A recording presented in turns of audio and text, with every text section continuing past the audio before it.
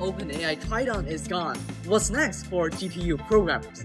OpenAI Triton, that's a Python-like GPU programming framework that you write high-performance CUDA kernel using Python without ever using C++, and it is gone right now. OpenAI announced they will no longer maintain Triton, and the community is, well, not happy. Why? Because Triton filled a huge gap. It made GPU programming accessible, but maintaining it takes a massive engineering team. So every new GPU architecture, every compiler version, you need to maintain and update it. So for OpenAI, it's not very sustainable. So what's now?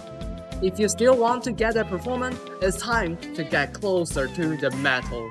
Learn CUDA right now and go deeper into CUTLASS and CUTLASS.